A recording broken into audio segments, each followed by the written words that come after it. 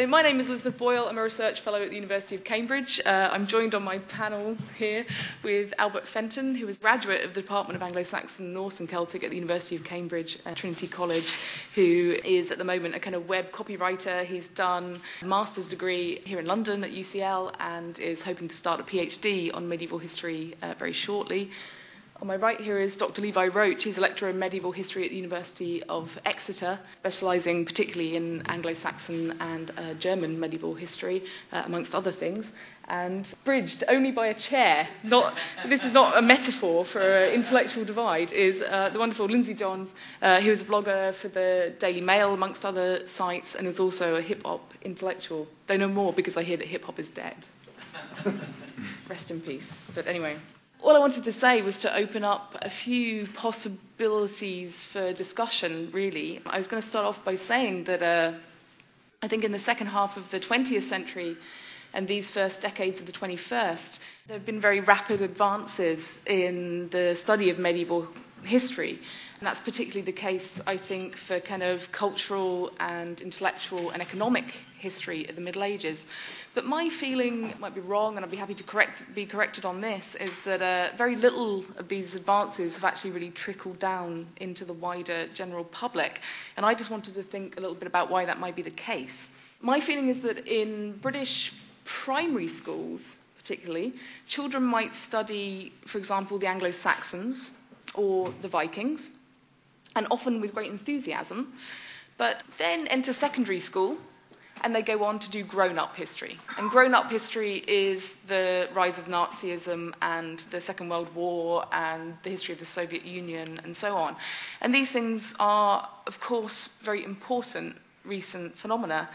But my feeling is that there's an implication that there's something childish and unsophisticated or simplistic about medieval history.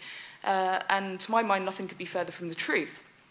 And so the meat of the Middle Ages, which I think are the kind of political transformations, the creative achievements, the scholarship, the poetry, the art, I think the cultural clashes and the cultural accommodations are largely unknown to most people. And does it matter that this is the case? I think it matters that Celtic crosses and runic inscriptions have been adopted as the imagery of choice for white supremacists. I think it matters that the British National Party can talk about traditional British culture, or English Defence League can talk about indigenous English culture, a contradiction in terms, surely historically speaking, without ever identifying or defining what those things are. To my mind, the Anglo-Saxon, Celtic and Scandinavian cultures of early medieval Britain could perhaps be invoked less easily, invidious and divisive and hateful things, if people were better informed about the nature of historical immigration, for example, and cultural change. My point, perhaps obviously, being that the past belongs to everybody and not particular political groups. But then should the teaching of medieval history simply be about our island's story, when arguably the most interesting kind of political, intellectual and economic developments in the Middle Ages were taking place under the Muslim caliphates and the Carolingian Empire? So where do we begin and end chronologically and geographically? Something worth thinking about. As with history, so with literature.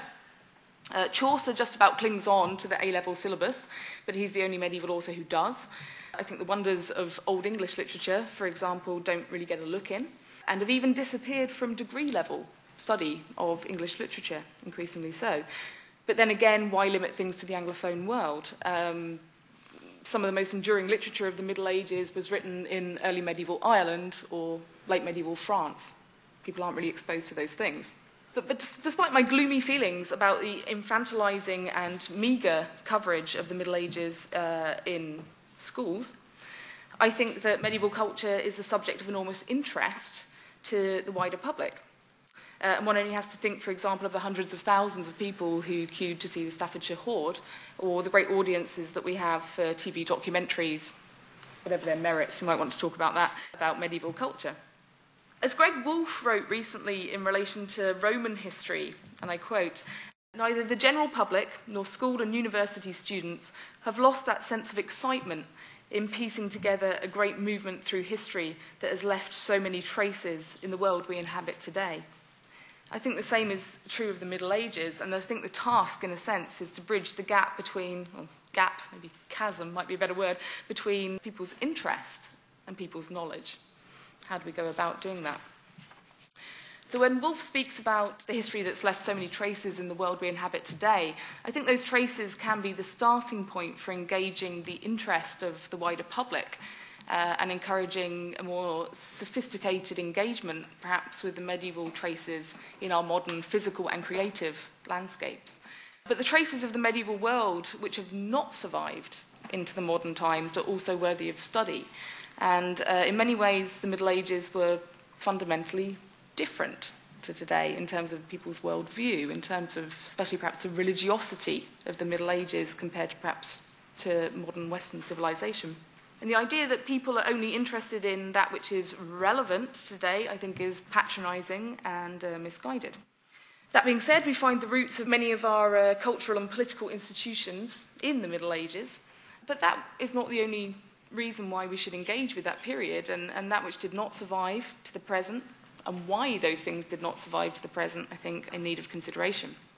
So I think that all history should, of course, be of interest to historians, and I think it's our job to communicate, as historians, our findings to the wider public as best we can. Ignoring certain periods of history, and I think sacrificing them perhaps on the altar of modernity, which seems to be a bit of a problem at the moment, will not stop other people from inquiring into those periods. But it does, I think, increase the risk that they do so with perhaps particular political motivations in mind, and that's something I'd be interested in kind of discussing later. And I worry about the risk of sort of subordinating history to particular ends. So I think illuminating the Middle Ages is the job of disinterested scholars. And I think everyone should benefit from the resulting light of that kind of illumination. And I think one way that this might be achieved is by dragging the Middle Ages out of childhood, which I think is the way it's currently covered in our schools, and making it a serious and kind of adult subject of discussion, which I hope is something that we can do this morning. For me, one of the most striking things about the Middle Ages, when we look back at this period, is and I think Lizzie alluded to this, is the really profoundly complex nature of medieval identity. And by that I mean political identity chiefly and social identity. I think we tend to have this kind of prejudice that we think that in the modern period we have a very sophisticated understanding of our identity. But I think our medieval forebears had an equally, if not more, sophisticated understanding of their own political and social identity. I was reading a book by the economist Amartya Sen recently called Identity and Violence, and it really struck a chord with me. And in the book, Sen argues against the idea that human identities are formed chiefly by membership of one single exclusive social group. Sen makes the case that we should be very wary of attempts to define every human being in terms of one single, unchanging, sort of static essence. And in its place, we should see human societies, and therefore we should see history as more complex, as more nuanced and interconnected. And he argues that in many cases, what is often ascribed to one particular culture, in fact, originally arose in another culture. And as individuals, too, Amartya Sen argues that we shouldn't see contradiction in seeing ourselves as belonging to a diverse and sometimes competing range of social, cultural and political categories. And as someone who studied the Middle Ages at university, Amartya Sen's idea really fascinated me because I think Amartya Sen's right. I think when we look at the Middle Ages, we see a multitude of evidence of cultures and identities changing rapidly, often quite violently, but we also see human societies attempting to integrate competing models of identity, competing languages, to create new and more complex identities for themselves. And there's a range of evidence to show that medieval people were, for example, profoundly multilingual, more so than, I would argue, many modern societies, because they lived in polities, in societies with 2, 3, sometimes even 4 competing linguistic and cultural influences. I think that is particularly true of the history and politics of Scotland and the north of England, from the withdrawal of Roman power in that region to the creation of the medieval kingdom of Scotland. This sort of area between Hadrian's Wall and the Antonine Wall became home to 6 native kingdoms, all with their own culture and unique political structures.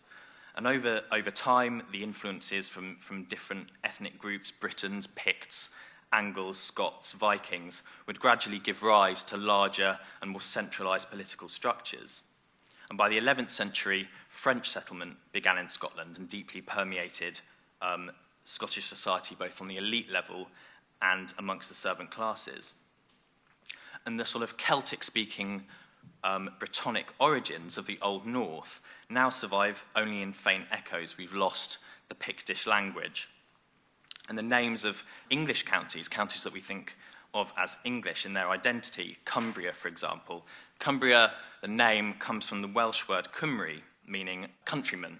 So that county which we think of as English actually has a Brittonic identity originally. And studies have shown that to this day, the counting system employed by Cumbrian shepherds, I think this is fascinating, has its origins in the Brittonic language. They still use the Brittonic language to count in. And I think that's fascinating. And that kind of brings me to my second point, which is that studying the Middle Ages reminds us of the multitude of lost and forgotten kingdoms and nation-states that once existed and were then later conquered or later subsumed by the ones which survive today, like England, Scotland, Wales. And I think this is a kind of bias amongst historians, really. Historians like to be able to relate the history they write to modern politics. So we have thousands of books on British history, on French history, on Russian history. But we forget in the process of that, I think, that huge swathes of human experience and chunks of history are left out of our kind of mental maps that we have in our heads when we think about Europe and European identity and what Europe is. So in the process, the independent kingdoms of Strathclyde, of Galloway, of Reged, all these fascinating regions and kingdoms which were once autonomous, which once existed in Britain's Old North, and which all have unique histories and unique identities, shouldn't be overlooked.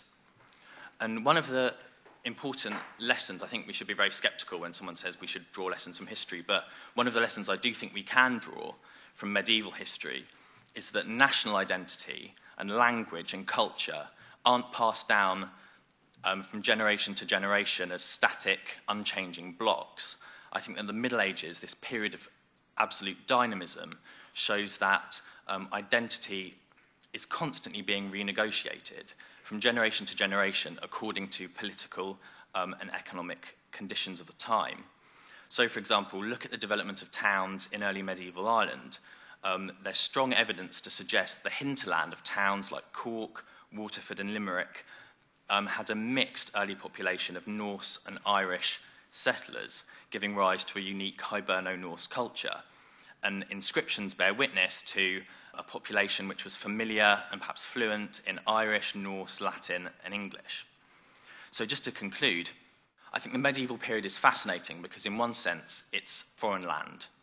And thanks to the lack of evidence for this period, deeply mysterious, but it's a period that was fundamental in shaping our language and creating, whether we like it or not, the national and political identities which have been handed down to us and which survive in the landscape all around us. More profoundly, the period shows that we have to always challenge simplistic models and simplistic notions of national identity and political identity wherever we see them in society. I'm not a venerable academic like the rest of this esteemed panel. I'm just an interested layman who many years ago was very fortunate to drink deeply and to attempt to slake my thirst from the well of medieval wisdom. So this morning, for your cerebral delectation, I would like to give you in chronological order my very personal top 5 medieval writers whose works have had a profound and enduring influence on my own life. Number 1, Boethius. That's right, Anicius Manlius Severinus Boethius, 480 to 524 AD. You heard it here first. Author of the Consolation of Philosophy, otherwise known from here on in as the Consolatio. Composed in prison whilst he was awaiting execution. Boethius has very famously been called the last of the Romans and the first of the scholastics. What was the Consolatio? Well, it was a philosophical and poetic meditation on the big questions in life. I'm talking really big. I'm talking the nature of evil. I'm talking fortune. I'm talking free will, predestination, providence. I'm talking human freedom.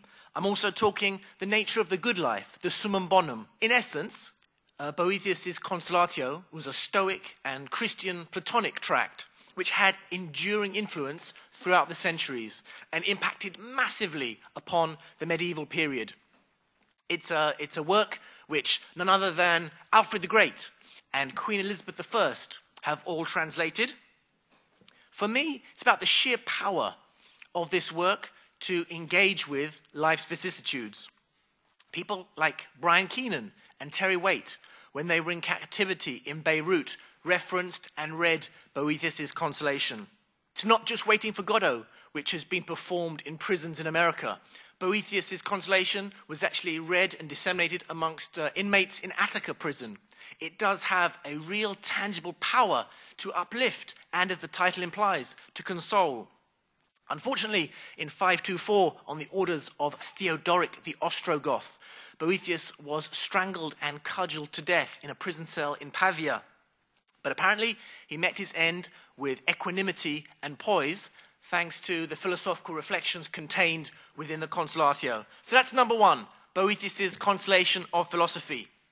Number 2, they're going to be coming at you thick and fast, the Carmina Burana.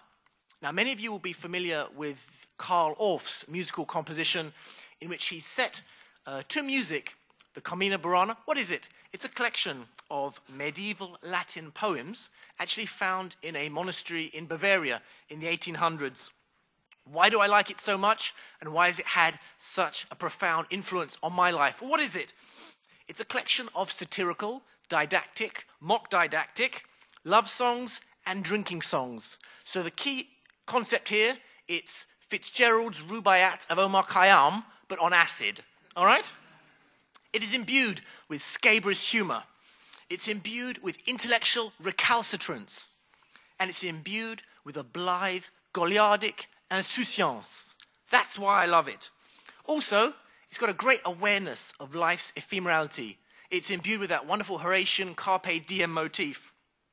It's raucous, it's bibulous, and it's bawdy. It's about wine and lyrically extolling the beauties of wine, women, and song. The poets, Hugh or Walter of Chatillon, the arch poet, various poets come together in the collection, but they are clearly men after my own heart. The Carmina Burana is at number 2. Number 3, folks. The year is 2012. I want you to cast your mind back 20 years.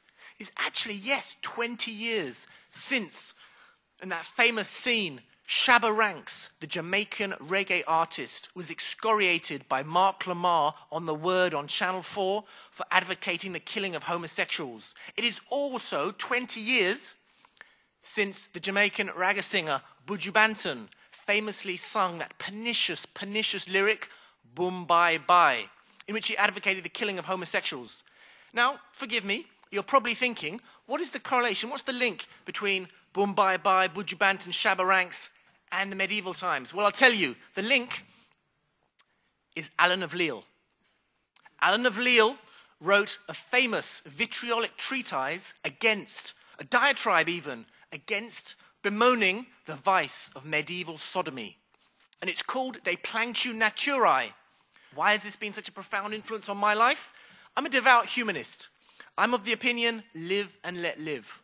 I am a fervent adherent of Terence's famous maxim, I'm a human being and I consider nothing human alien to me. So to combat bigotry, I went back ad fontes. I wanted to read De Planctu Naturae in all its medieval Latin complexity. It's a right riveting read, I can tell you that. But you know what? In it, he bemoans nature and God's, the way that man's vice of homosexuality, he construes it as a vice, has defiled nature and has distanced man from God. A lot of the debates yesterday were about the notions of gay marriage and notions about gay equality. If you want to understand the fact that these are perennial debates, go back to Alan of Lille. That's right, the De Planctu Naturae, you heard it here first. So, that's number 3. At number 4, we have none other than Giovanni Boccaccio. Of course, the author of the Decameron. I love that title, Decameron. What is it? It's a collection of 100 tales, told over 10 days, based in Florence in the year of our Lord, 1348, when the frame story, 10 protagonists, 3 men and 7 women meet in the church of Santa Maria Novella to escape the plague, and then they go out into the hills of Florence, outside of Florence, and they tell stories. They tell stories ostensibly as a distraction from the plague, but since I've been introduced as a hip-hop intellectual, I thought I would throw something at you. What's Boccaccio about? Okay, for me, the Decameron. Many have cited him as the father of the modern novel. For me, he fulfills that wonderful Horatian maxim, to instruct and to delight. Or, as the famous South Bronx rapper KRS-One once talked about, edutainment. Boccaccio gives us the human comedy. It's the perfect antidote, it's perfectly juxtaposed to Dante's po-faced gravitas, the divine comedy. What is the Decameron for me all about? It's about ingegno, it's about intelligence, it's about wit, and it's about fortuna. And it's about the way that man navigates this environment, this moral landscape, and this intellectual landscape. It's a mercantile classic. And if any of you are thinking at the back of the room, hang on a minute, isn't Boccaccio a bit of a proto-Renaissance man? What are you doing talking about him in a debate on medieval studies in the medieval period? Very famous tome was published, I think in about the 70s, Boccaccio Medievale, by the Italian scholar Vittore Branca. Boccaccio is a man dyed in the wool in the medieval period. The beauty of the Decameron, it's a human comedy. It's not a divine comedy. It is joyously and unashamedly anthropocentric. It's not theocentric. And as we know, Boccaccio was a massive influence on Chaucer's Canterbury Tales. So there you go, Giovanni Boccaccio, 1311 to about 1373. He's weighing in at number 4. Folks, are you ready for number 5? Yes. Do I hear a yes?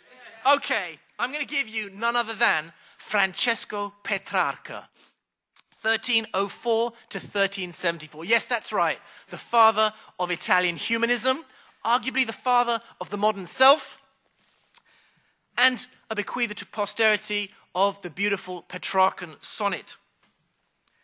Spent most of his life in Avignon and Vaucluse in the south of France.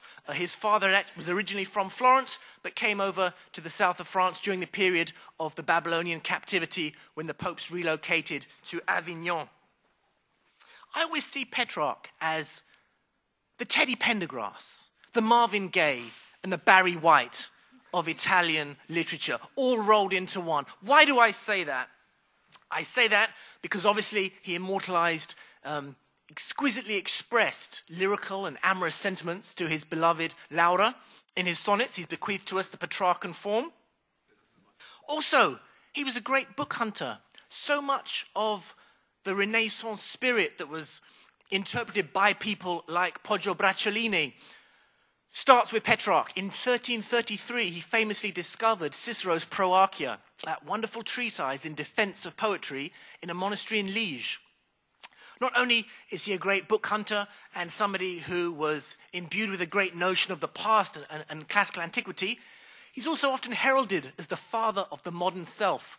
Famously in a letter, he ascended Mont Ventoux, and he wrote about his feelings. That letter is often heralded as the start of the modern self and depictions of the modern self. So we've talked about the lyrical poems, we've talked about the book hunting, we've talked about the modern self. My final thing, I know I've got to end now, my final thing, why do I think Petrarch above all others is the definitive medieval author who's had the most impact upon my own life?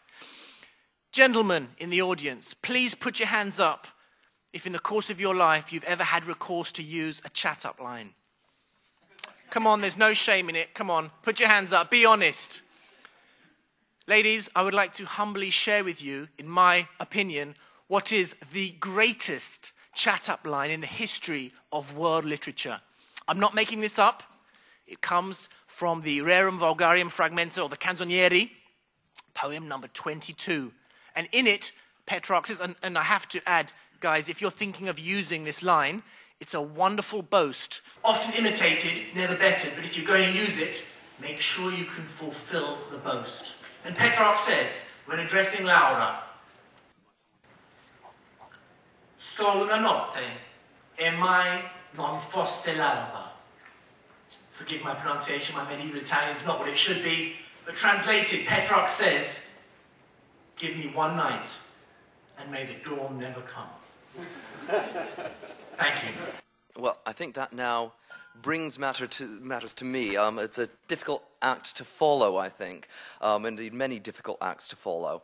But what I guess I'm trying to convey to you today here are two things, I think, really. One is I'd like to bring together some of the strands of what we've already been hearing about. But two, and perhaps in the more concrete sense, when I was reflecting on what I want to say to you all, is why do I bother getting up in the morning, ultimately? Why am I here on a Sunday morning doing this? Why would someone seemingly waste their life, as many might see it, on the Middle Ages? And I don't think I can provide definitive answers to you, and I wouldn't claim to have all of those answers. But I think it's useful to occasionally reflect on this, and I think there are good reasons why people do so. Whether or not I manage to convince you about why I do so is perhaps a different issue altogether. But I'd like to think I can get some way towards doing that.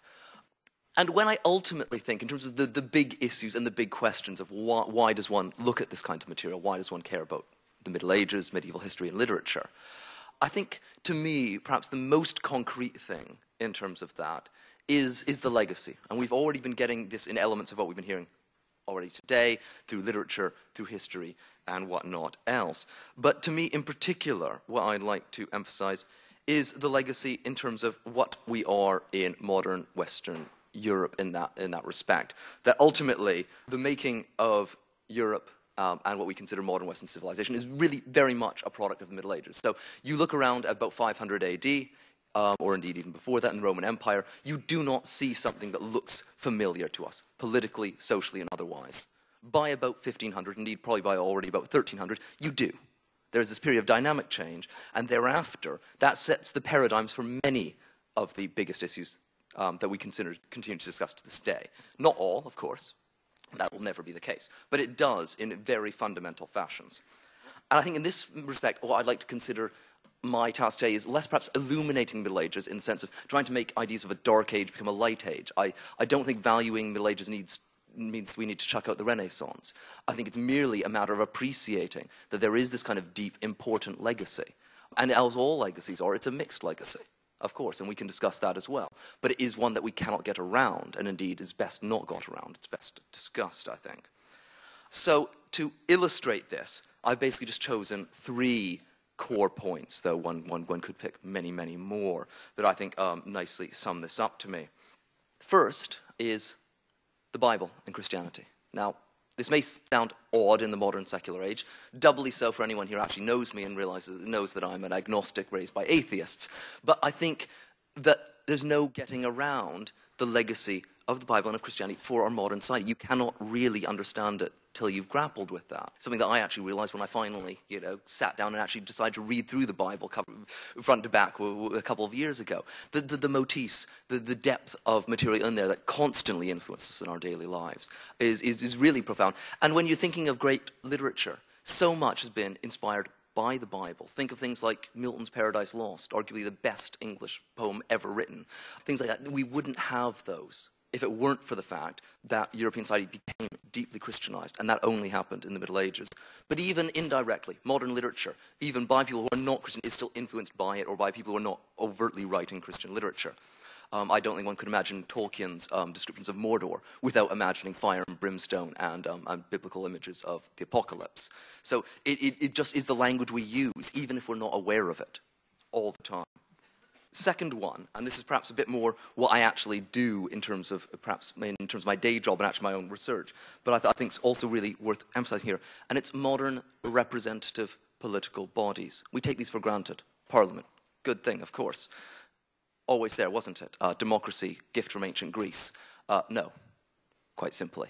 Ideologically, yes, that is a legacy, and that did influence evolution of modern democracy. But in terms of concrete things, the modern democratic representative systems we have across Europe, not just in England, also in France, Germany, elsewhere, Italy, evolved from the Middle Ages.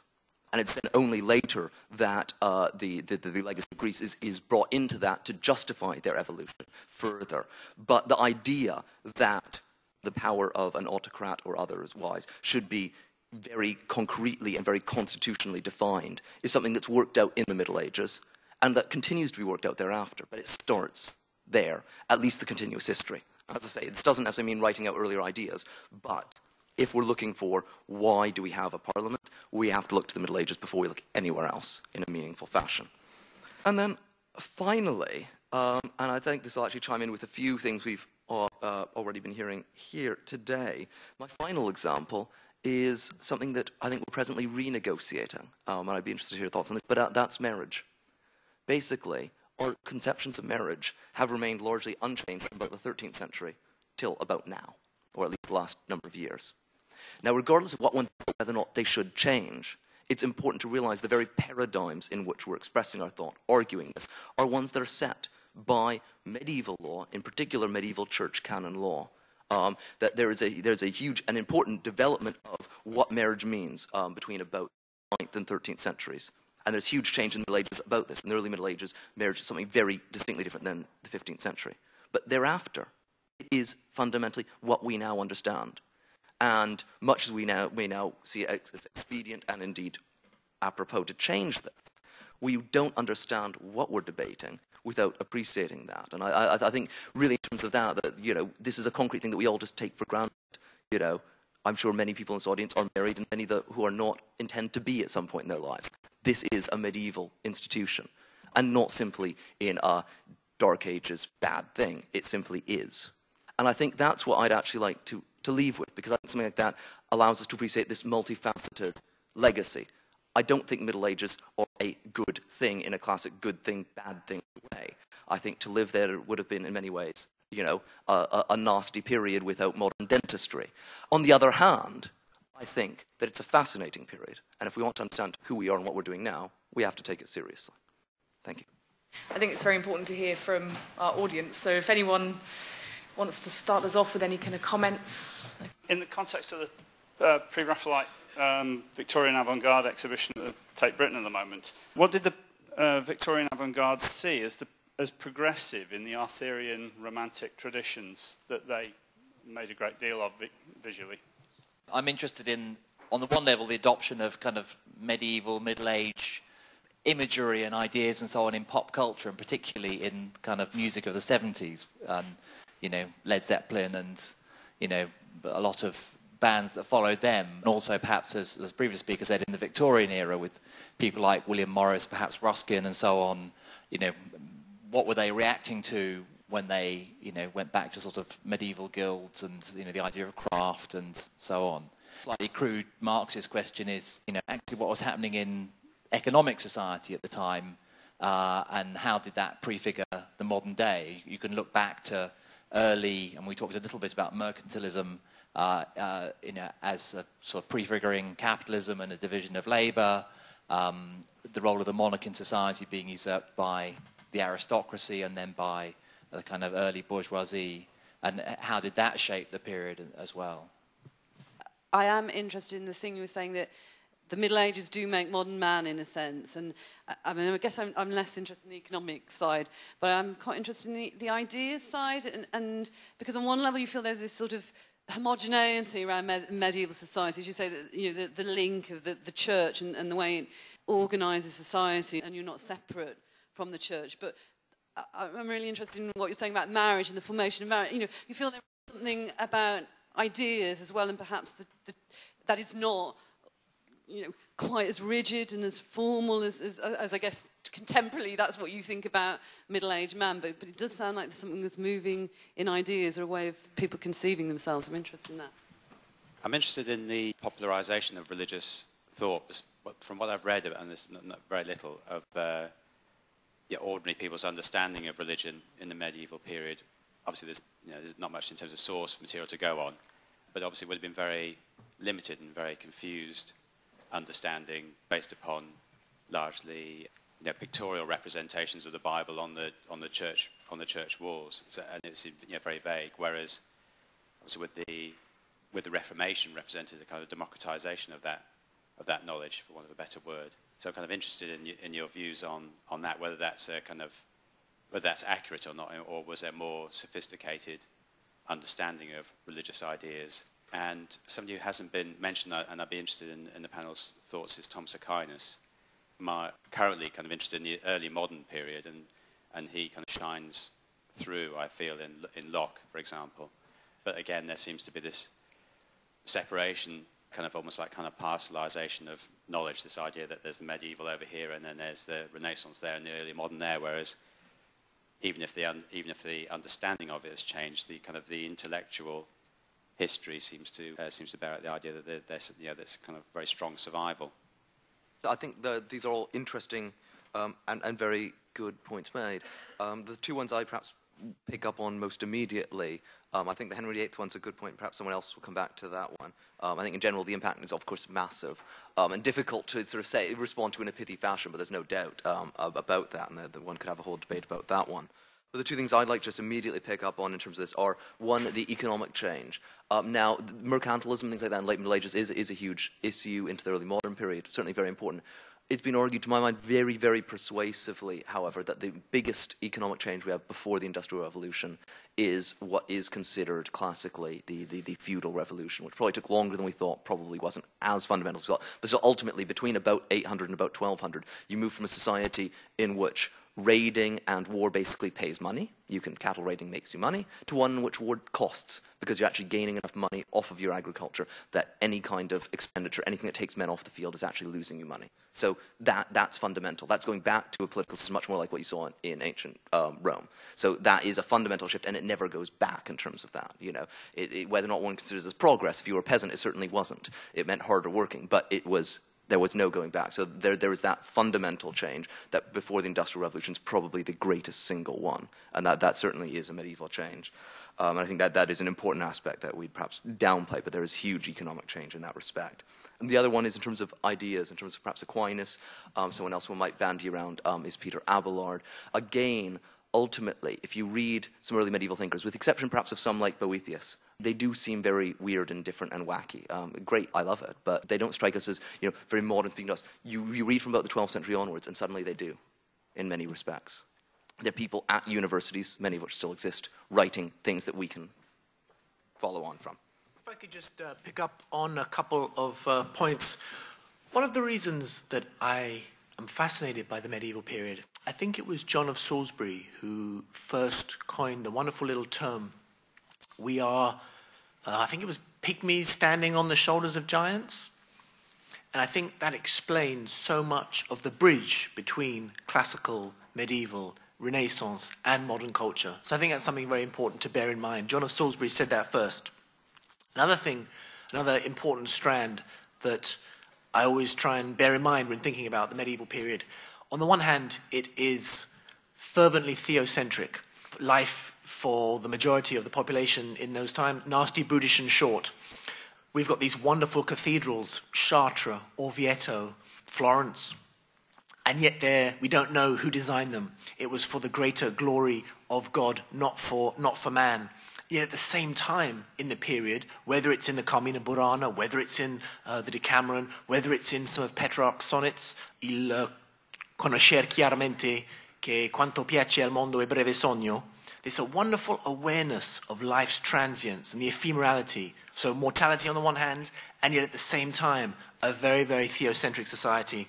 And just finally to conclude, for me as a devout humanist, one of the things I love about the period, which is beautifully formulated and articulated in arguably the most quintessential medieval voice, is obviously Dante Alighieri in La Divina Commedia. Love is the animating principle of the universe. And whether you take that to be a Pauline notion or whether you take that to be a classical notion, whether that is amor per se or amor praeter se, for me, that Dantean notion of love animating the universe imbues the whole period, intellectually as well as socially. We would be absolutely delighted to talk with all of you down maybe on the ground floor coffee point about the Middle Ages, about the pre-Raphaelites, about identity, and about the awesomeness of prog rock. So we've run over, and that's very, very sad, but please come and talk to us at the coffee point. We'd be delighted to continue this.